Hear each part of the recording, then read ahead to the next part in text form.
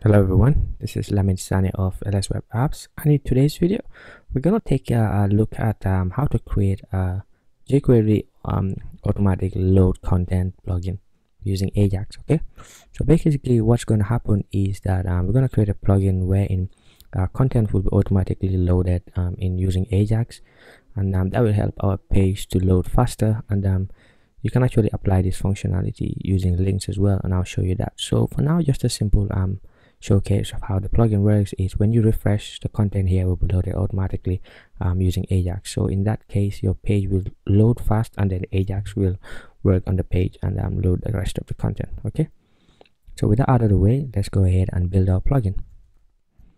So here we are in our text editor. I am using Visual Studio Code. Okay, so I've gone ahead and done some setup work up front. So I've created an index.html, and I've added the jQuery plugin from the jQuery website, and I've created another plugin.js file. This is where we're going to write our plugin file, and I've created another file, server.php. That's what we're going to load through Ajax. And basically all this file is doing is looping from 1 to 20 and just listing out list elements using this run function here multiplied by this number. Okay, so that's what's going to be loaded in through Ajax. Okay, so let me just show you what's coming in from this file. So what we're going to do is we're going to load in a temporary PHP server. So I'm going to load up the command line in this Visual Studio Code editor here. Okay, so I'm going to do php-s localhost 2007. Okay, and I'm going to press enter. So in our browser here, I'm just going to close up the first window that I was using to showcase the example, and now we're going to go to localhost 2007. So localhost 2007. Okay, so right now this is all we have in the page because we haven't created the plugin yet. And I'm going to go to /server.php. okay, so this is what's going to be loading into Ajax. So anytime we refresh, we're going to be getting random numbers here, lists of list elements. Okay, so I'm going to go back. Okay, so now let's go ahead and write our plugin. All right, so the first thing we need to do is we need to come in plugin.js, and we're going to write an anonymous self-executing function. So we're going to do function, and then we're going to automatically execute it and pass in the jQuery handler. Okay, so then we're going to pass in $sign here.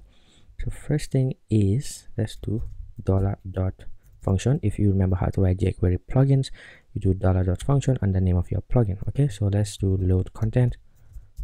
That's going to be our jQuery function, and we're going to do equals to anonymous function. Okay, so first thing we need to do, always remember to return this. Okay, so this is the jQuery element that you've selected. And then next let's create a function, but before we do that, let's just do new load content. Okay, and I'll show you what that is in a moment. Load content. Okay, so inside there we're gonna pass in the element, which is this. So always this inside of a plugin is the currently selected element, and we're gonna pass in options. Okay, so the options will be passed in when you're instantiating or using the plugin. Okay, so it's gonna be options. All right, so the options will have two items in there, and one will be it's gonna be an object which is URL, and that's gonna be something like HTTP or something like server.php in our case. And we're gonna have something called delay. So basically it's gonna be in milliseconds. Basically if you want to put a delay before the Ajax calls gets made and the content is loaded, you put a delay in there. Okay, so let's go ahead and actually write this load content function. Let's copy that and come on the top here, and let's do function load content. Okay, just note that this load content is different from load content here. Okay, this is part of jQuery, and this is just a function we're creating to help us easily contain our methods for this plugin here. Okay, so we're gonna call it load content, and it's gonna accept two arguments. One is element and one is options. So first thing we need to do is let's store the element. So this dot element equals to element, this dot options equals to options. Okay, So next thing that we need to do is we need to do a $.get $.ajax, sorry, and then we need to pass in an object in there with two arguments, which is URL, and that's going to be this .options .url, and the next is success. That's going to be an anonymous function, but we're just not going to do the processing in here, but we're going that accepts another parameter, which is the results coming in from the ajax request. Okay, so let's do response. Okay, but in here, instead of doing some processing and replacing the content, we're going to pass that to another sub function of this function. Okay, so let's do load content.prototype handle ajax request or response, and that's equals to a function. Okay, and that's going to accept a response here. Okay, so in here, let's do var self equals to this, so we get instance of this function up here. Okay, so self, we're going to copy that, and then we're going to call self dot handle ajax response, and then we're going to pass in response. Okay, so in here now, let's do var self equals to this, and then we're going to do if this dot options, we're going to check if the delay option has been passed. If delay has been passed, then we're going to do set timeout, and then we're going to pass in function, and then we're going to pass in self or this dot options dot delay. Okay, so that would be the milliseconds. If you know how timeout works, you pass in an anonymous function and then you pass in the delay in milliseconds. Okay, so it's in here that we're going to do self dot element dot html, and that's going to be the response. Okay, or else if the delay option was not passed, then we're just gonna do this dot element dot html, and it's going to be response. Okay, so that's just something that I wanted to show you. This checking of delays, you can do it in here when setting the ajax response, or you can do it up here.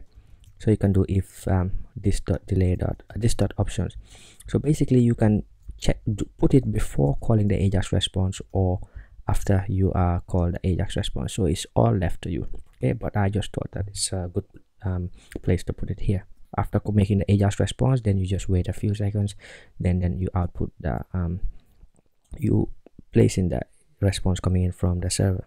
Okay, so let's just have a quick look. So we're setting the elements and the options, making the ajax request, and then handling it here, and then setting it whether there's a response, and if there's no whether there's a delay, and if there's no delay, then we just go ahead and set it automatically or immediately when there is no delay option passed in.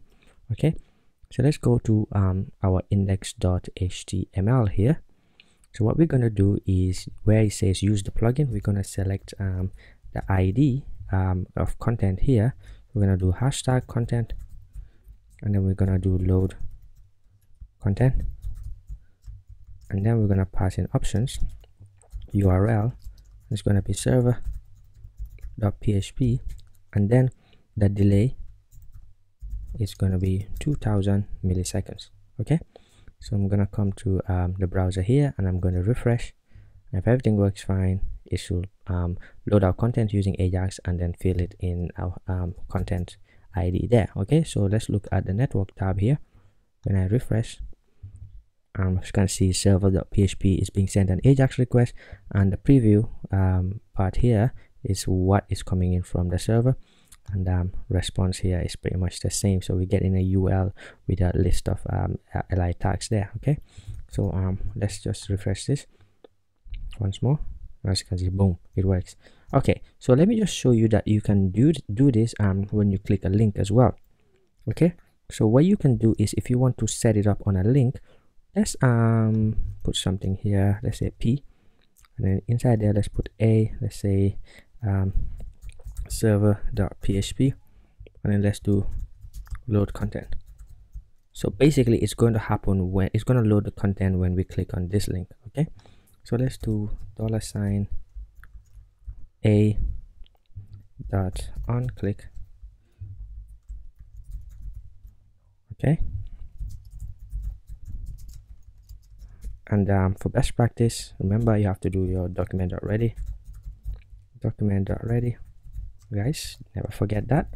I forgot to put it there, but it's always good practice to do so. So I'm quickly just going to do that, and I'm gonna move this up here. So basically we're setting the event handler when the document is ready. Okay, so we select the a element here, and I'm saying on click, then we're gonna say var url equals to so let's say $this dot attribute href. Okay, basically we're getting the href element of this link here when it's been clicked, and then we're calling the plugin there. Okay, so let's say $, and let's say content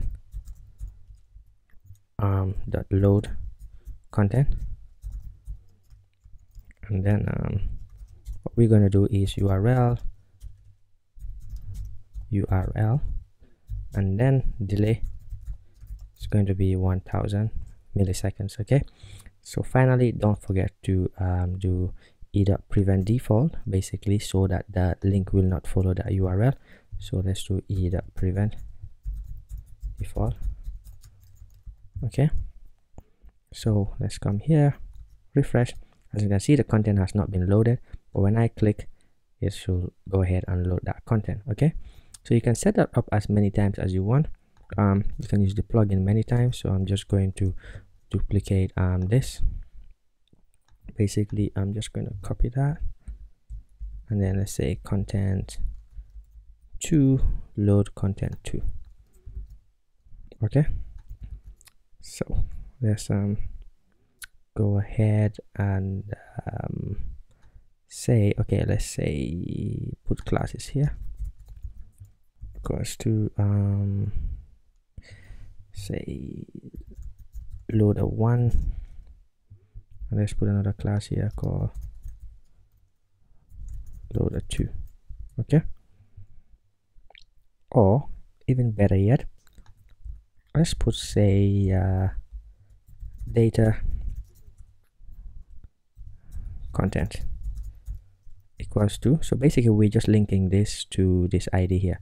Let's do a hashtag content, and here let's do data loader equals to hashtag content 2, because it's going to be more reusable. Instead of just targeting this link element individually, we're just going to get their data loader. Okay, so now next, instead of just url, we're going to do content selector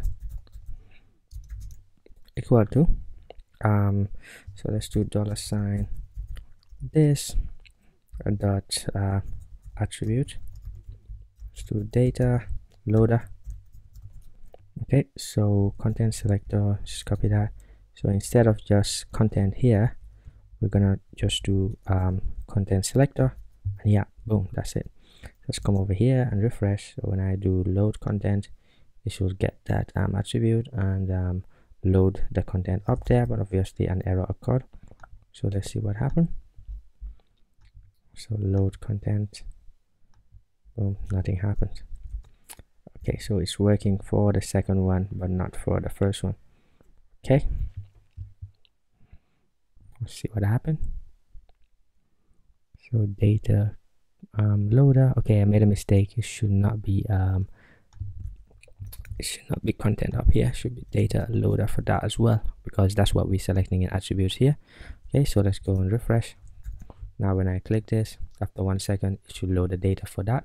When I click this, after 1 second it should load the data for the second content as well. Okay, and this is reusable in many ways. This is not the only use case, and I urge you to go ahead and extend this plugin even further to add more options like fade and stuff like that.